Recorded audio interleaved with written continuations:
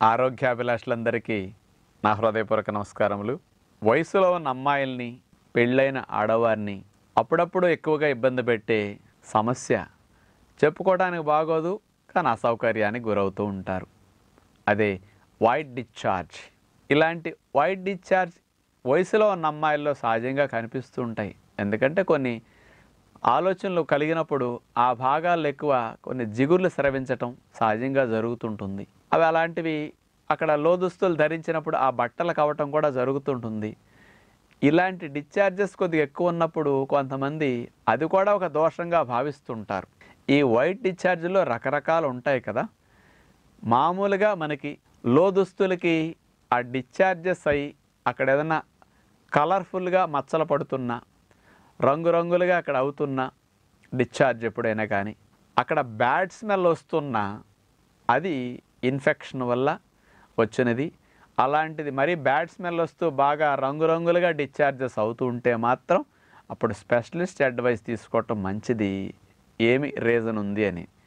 ఇలాంటి స్మెల్ లేదు, కలర్ కూడా ఏమి ఎక్కువ రావట్లేదు, అంత ఇబ్బందిగా లేదన్నప్పుడు వైట్ డిశ్చార్జెస్ గురించి మెడిసిన్స్ ఏం వాడక్కర్లేదు. కానీ ఇలాంటి సమస్యతో ఎక్కువ కాలం బాధపడే స్త్రీలు వచ్చినప్పుడు కోర్సు వాడతారు, తగ్గుతుంది, మళ్ళా తరచూ వస్తూ ఉంటాయి. కొంతమంది ఇమ్యూనిటీ పవర్ తగ్గి కూడా అట్లాంటి కొద్ది ఇన్ఫెక్షన్స్ వల్ల కూడా డిశ్చార్జెస్ ఎక్కువ ఉంటూ ఉంటాయి. చేత ఆ వ్యాజినల్ ఇన్ఫెక్షన్స్ వల్ల కూడా డిశ్చార్జెస్ వచ్చినప్పుడు కూడా అది చాలా బ్యాడ్ స్మెల్తో కంపుగా వస్తూ ఉంటుందన్నమాట. మరకలు కూడా విపరీతంగా అవుతూ ఉంటాయి బట్టలకి. ఇలాంటప్పుడు కాస్త ఆలోచించాలి. సరే, ఈ సమస్య కొంతమందికి ఎంతకాలం మందులు వాడతామలని అట్లాగా ఓపిక పడుతూ వదిలేస్తూ ఉంటారు చాలామంది. మరి న్యాచురోపతి విధానంలో ఇలాంటి వైట్ డిశ్చార్జ్ సంబంధమైన సమస్యలు ఎవరికన్నా అమ్మాయిలకి, కొంచెం వయసులో ఉన్న వారికి, ఎవరికైనా పెళ్ళైన ఆడవారికి కనుక ఉంటే రెసిస్టెన్స్ పవర్ పెంచుకుంటూ న్యాచురల్గా అక్కడ తగ్గించుకోవడానికి కాస్త ఒక సొల్యూషన్ ఏమిటని ఆలోచిస్తే ముఖ్యంగా దీనికి ఫాస్టింగ్ బాగా ఉపయోగం. మన ఫాలోవర్స్ ఇంట్లో ఫాస్టింగ్ చేయడానికి మీరు అలవాటు పడి ఉంటే, ఒకరోజు 2 రోజుల ఉపవాసాలు మీరు అప్పుడప్పుడు చేసే అలవాటు ఉంటే, ఇప్పుడు ఈ వైట్ డిశ్చార్జ్ సమస్య ఎక్కువగా ఉండి అక్కడ ఇన్ఫెక్షన్గా ఉండి కొంచెం దురదల్లాగా అనిపిస్తున్న ఆ భాగాల్లో, కొంచెం డిశ్చార్జెస్ ఎక్కువ ఉండి ఆ భాగాల్లో వరుసుకుపోతున్న, బ్యాడ్ స్మెల్ లైట్గా వస్తున్న, ఇలాంటప్పుడు తేనె నిమ్మరసం నీళ్ళతో ఉపవాసం పెట్టండి. ఉపవాసం అనేది పవర్ఫుల్ యాంటీబయాటిక్ మెడిసిన్స్ అక్కడ ఇన్ఫెక్షన్ తగ్గడానికి వాడితే ఎలా పనిచేస్తుందో ఫాస్టింగ్ కూడా అలా పనిచేస్తుంది. అంచేత ఇంట్లో కుదిరితే ఒక 4-5 రోజుల వరకు చేయండి. అంతకంటే ఎక్కువ చేయడానికి ఇంట్లో ఇబ్బందులు కాబట్టి 4-5 డేస్. రోజులో మనం 6 సార్లు 7 సార్లు అయినా తేనె నీళ్ళు తాగుతాం కాబట్టి నీరసం ఉండదు. 1/2 కేజీ తేనెని రోజంతా అవజేస్తాం అంటే 7 సార్లు 6 సార్లను 1/2 కేజీ తేనె అయిపోవాలన్నమాట. అంటే ఒక ట్రిప్కి ఒక గ్లాసు నీళ్ళల్లో 4 స్పూన్లు కలుపుకుంటాం తేనె. ఒక చెక్క, కాయ, నిమ్మరసం పిండుతాం, కలిపేసుకుంటే తేనె నిమ్మరసం కాంబినేషన్ అనమాట. అది వాతావరణం చల్లగా ఉన్నప్పుడు గోరువెచ్చని నీళ్ళు తాగొచ్చు, ఇతరులు మామూలు నీళ్ళైనా త్రాగొచ్చు ఇతర రోజుల్లో కూడా. ఇక తేనె నీళ్ళు, మంచినీళ్ళు తాగి ఫాస్టింగ్ చేసే టెక్నిక్ ఇక్కడ మీకు చెప్తాను. ఉదయం లేచిన వెంటనే 1.5 లీటర్ నీళ్ళు తాగి 1.5 లీటర్ త్రాగేసి ముందు మల విసర్జన అవ్వటానికి ట్రై చేయండి. చక్కగా మోషన్ అయిపోతుంది. ఒక గంటన్నరలో మీరు ఇంట్లో ఏమైనా పనులు ఉంటే చూసుకోండి, మళ్ళీ రెండోసారి 1.5 లీటర్ నీళ్ళు తాగేసి రెండో మోషన్ అవ్వటానికి ట్రై చేయండి. ఉపవాసంలో ప్రేగుల్లో మలం నిలవ ఉంటే ఆ వేస్ట్ అంతా మళ్ళీ బ్లడ్లోకి రీఅబ్జార్బ్ అవుతుంటాయి, ప్రేగుల్లో మోషన్ డ్రై అయిపోతుంది. అంచేత 2 సార్లు నీళ్ళు తాగేస్తే 2 సార్లు మోషన్ అయితే ప్రేగులు క్లీన్ అవుతాయి. ఇలా అవ్వట్లేదు అనుకున్న వారి ఇంట్లో యూట్యూబ్లో నేను చెప్పిన విషయాలు చూసి ఎనిమా చేసేసుకోండి. సెల్ఫ్గా ప్రేగుల్లో ఉన్న దోషం అంతా వెళ్ళిపోతుంది. 2 సార్లు నీళ్లు తాగి 2 సార్లు మల విసర్జన శుభ్రంగా ప్రేగులు ఖాళీ అయిందనుకుంటే ఎనిమా అక్కర్లేదు. ఇక ఉపవాసం ఎట్లా ప్రారంభించాలి? 8 గంటలకు తేనె నీళ్ళు కలుపుకొని ఒక గ్లాస్ త్రాగండి. ఒకవేళ కుదరకపోతే లేట్ అవుతుందంటే 10కైనా మొదలెట్టండి. 8లో పెద్ద నీరసం ఉండదు కాకపోతే 10కైనా స్టార్ట్ చేయండి. ఎవరికైనా ఆకలి వేస్తున్న నీరసం ఉందంటే 8కే స్టార్ట్ చేయండి. ప్రతి 2 గంటలకు ఒకసారి తేనె నీళ్ళు తాగండి. 8కి మొదలెట్టారు, 8కి ఒకసారి 10, 12, 2, 4, 6, 8 7 టైమ్స్ అనే వాటర్ అవుతాయి. ఒకవేళ ప్రొద్దున 8కి త్రాగబుద్ది కాబట్టి 10కి స్టార్ట్ చేశారు అనుకోండి, 6 టైమ్స్ అవుతాయి. 1/2 కేజీ తేనెను 6 టైమ్స్ కలుపుకునేసరికి అయిపోతుంది అనమాట. తేనె నీళ్ళు తాగే సమయాలు 8, 10, 12, 2, 4, 6, 8 ఇవి తేనె నీళ్ళ సమయాలు. మంచినీళ్ళు ఎలా త్రాగాలి ఫాస్టింగ్లో?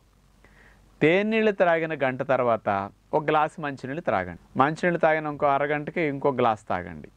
2 గ్లాసులు నీళ్లు తేనీళ్ళకి మధ్యలో త్రాగితే మంచిది. అంటే ఉదయం 8ంటికి మొదలెడితే 9ంటికి మంచినీళ్ళు తాగొచ్చు. 11 రెండోసారి, 1 గంట, 3, 5, లాస్ట్ ట్రిప్పు 7ంటికి త్రాగొచ్చు ఒక గ్లాసు. మరీ ఇబ్బందిగా ఉంటే పెద్ద ఏజ్ వారు అయితే 5ంటికి ఆపేసినా సరిపోతాయి. ఇవి మంచినీళ్ళ సమయాలు 9, 11, 1, 3, 5, 7 ఇవి మంచినీళ్ళ సమయాలు. ఇలా మంచినీళ్ళు తేలినీళ్ళు ఆల్టర్నేటివ్ గంటల్లో త్రాగుతూ ఉండండి.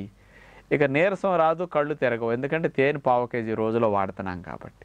ఇట్లా ఫాస్టింగ్లో మన బాడీలో ఉండే ఇమ్యూనిటీ పవర్ అంతా ఆ భాగాల్లో వెజనల్ ఏరియాలో ఉండే డిశ్చార్జ్ సంబంధించిన ఇన్ఫెక్షన్ తగ్గించడానికి అక్కడికి వెళుతుందన్నమాట.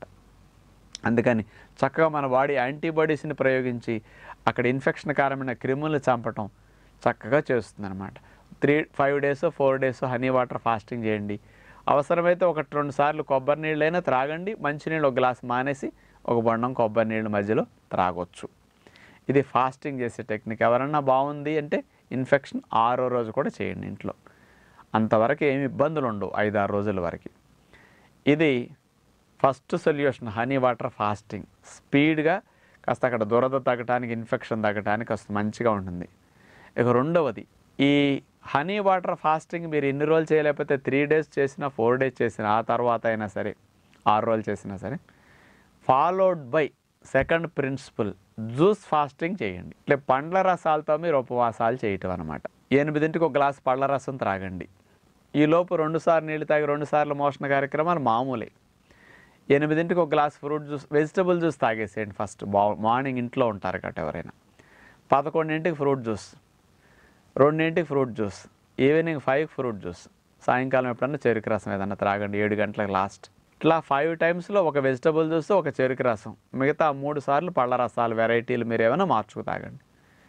8, 11, 2, 5, 7 ఇవి జ్యూస్ ఫాస్టింగ్లో టైమింగ్స్ అనమాట. ఇక జ్యూస్ ఫాస్టింగ్ మీరు చేసేటప్పుడు వాటర్ ఎట్లా త్రాగాలి? జ్యూస్ తాగితే 2 అవర్స్ గ్యాప్ ఇవ్వాలి. చక్కగా బ్లడ్లోకి వెళ్ళి పొట్టంతా ఖాళీ అవ్వాలి కాబట్టి. 8కి జ్యూస్ తాగారు, 10ంటికి నీళ్లు తీసుకుని ఒక గ్లాస్ తాగండి. 10:30కి ఇంకో గ్లాస్ తాగండి. జ్యూస్ తాగిన 2 అవర్స్ తర్వాత 2 గ్లాసుల నీళ్ళు హాఫ్ అన్ అవర్ గ్యాప్లో త్రాగుతున్నాం. మళ్ళీ 11ంటికి జ్యూస్ తాగారు, 12, 1 గంట గ్యాప్ ఇచ్చి 1 గంటకి ఒక గ్లాస్ వాటరు, 1:30కి ఇంకో గ్లాస్ వాటర్. మళ్ళీ 2కి జ్యూస్ తాగారు, 4 వరకు మళ్ళీ ఏమి తాకండి. 4కి ఒక గ్లాస్ వాటరు, 4:30కి ఒక గ్లాస్ వాటర్ తాగండి. ఇట్లా జ్యూస్ టైమింగ్స్ మెయింటైన్ చేయండి, నీళ్ళ టైమింగ్స్ మెయింటైన్ చేయండి. ఇది జ్యూస్ ఫాస్టింగ్. ఈ జ్యూస్ ఫాస్టింగ్లో మీరు 5 రోజులు ఉండొచ్చు, వారం రోజులు ఉండొచ్చు, 10 రోజులైనా ఉండొచ్చు. ఇన్ఫెక్షన్ చక్కగా తగ్గి, ఆ భాగాలు డ్రై అయ్యి, పూర్తిగా దురదలు తగ్గి, బ్యాడ్ స్మెల్ పోయి, అక్కడ లోదుస్తులకి ఏమీ మరకలు అవ్వట్లేదు అన్న వరకు జ్యూస్ ఫాస్టింగ్ చేయండి. చాలా చక్కటి ఫలితం ఉంటుంది జ్యూస్ ఫాస్టింగ్లో కూడా. 1 రోజు 2 రోజుల తర్వాత ఫ్రూట్స్ తీసుకుంటే morning fruits, breakfast fruits, dinner fruits, 3 times fruits తినేస్తే 2-3 రకాల ఫ్రూట్స్ ఉదయం, 2-3 రకాల మధ్యాహ్నం, 2-3 రకాల సాయంకాలం తినేసేసి తర్వాత ఫుడ్లోకి వెళ్ళిపోవడం శుభ్రంగా. అంటే న్యాచురల్గా బాడీలో ఇమ్యూనిటీ పవర్ పెరిగి అక్కడ ఇన్ఫెక్షన్ తగ్గడానికి బాడీకి సపోర్ట్ చేసే న్యాచురల్ రెమెడీస్ ఇవి. ఈ 3 విధములైన fasting, 3 విధములు: honey fasting, juice fasting, fruit fasting, ఇదన్నమాట. ఇక ఆ భాగాల్లో కొంచెం దురదలవి తగ్గటానికి మీరు కాచి చల్లార్చిన నీళ్ళనే అక్కడ కడగటానికి ఉపయోగించుకోండి, మంచిది. ప్లస్ దురదలు తగ్గటానికి కొంతమంది 2 లీటర్ల నీళ్లు, 3 లీటర్ల నీళ్ళు తీసుకుని బాగా ఒక దోసెడు వేపాకేసి మరిగించేసేయండి. ఆకుపచ్చగా మరుగుతాయి. గోరెచ్చగా చల్లారాక వడకట్టేసేయండి. ఆ తుక్కు తీసి ఆ వేపాకు నీళ్ళతో ఆ భాగాల్లో కాస్త కడుక్కుంటూ ఉండండి. అలా క్లీన్ చేసేసరికి కాస్త ఇన్ఫెక్షన్స్ అవి తగ్గటానికి, దురదలు తగ్గటానికి కూడా అక్కడ ఉపయోగం ఉంటుందన్నమాట. ఇవి ముఖ్యంగా చేస్తూ ఆ భాగాల్లో ఎక్కువ చెమటలు లేకుండా కాస్త హెయిర్ అది ఎప్పుడు తరచు తక్కువ సమయాల్లో క్లీన్ చేసుకోవటం కానీ, కాస్త ఎక్కువ భాగంలో ఆ భాగాల్లో చెమటలు లేకుండా ఎక్కువ క్లీన్ చేసుకోవటం కానీ, ఎప్పుడు యూరినేషన్ జరిగినా అక్కడ ఆ భాగాల్లో క్లీన్ చేసుకోవటం. కొంతమంది సదుపాయాల్లోకి ఇలాంటి సరిగా క్లీన్ చేయరు చేత వాటి వల్ల కూడా అక్కడ ఇన్ఫెక్షన్స్ ఎక్కువ వస్తూ ఉంటాయి. ఇన్ఫెక్షన్ వస్తే డిశ్చార్జెస్ రావడం సహజం అనమాట. కంట్లో నలుసు పడితే చూడండి నీళ్ళు రావడం సహజం. అక్కడ ఇన్ఫెక్షన్ కలిగిందంటే డిశ్చార్జ్ రావడం సహజం అనమాట. అందుకని ఆ ఇన్ఫెక్షన్స్ ఇలాంటి అపరిశుభ్రమైన వాతావరణం అక్కడ ఎక్కువసేపు ఉంటే మాత్రం వస్తుంటాయి. కొంతమందికి వయసులో ఉన్న పిల్లలకి సెక్స్ ఆలోచనలు వచ్చి అక్కడ జిగురు వచ్చి అలాగే పేరుకుపోయి ఎక్కువసేపు ఉంటాయి, క్లీన్ చేసుకోవడానికి కుదరదు అనుకోండి, అప్పుడు కొంచెం దురదలు డెవలప్ అవుతుంటాయి ఆ భాగాల్లో. అందుకని అది కూడా కొంత ఇరిటేషన్ కారణం అవుతూ ఉంటాయి అన్నమాట. కాస్త అట్లాంటి సందర్భాల్లో ఎక్కువ క్లీనింగ్ చేసుకుంటూ ఉంటే మాత్రం ఇది చాలా బాగా ఉపయోగం ఉంటుంది. న్యాచురల్గా ఇలాంటి మార్గాల ద్వారా ఇలాంటి సున్నితమైన, చెప్పుకోవడానికి ఇబ్బంది పడే తేలికపాటి సమస్యలు కూడా ప్రకృతి విధానంలో పరిష్కారాన్ని మీరు పొందగలరని కోరుకుంటూ అందరికీ సెలవు. నమస్కారం.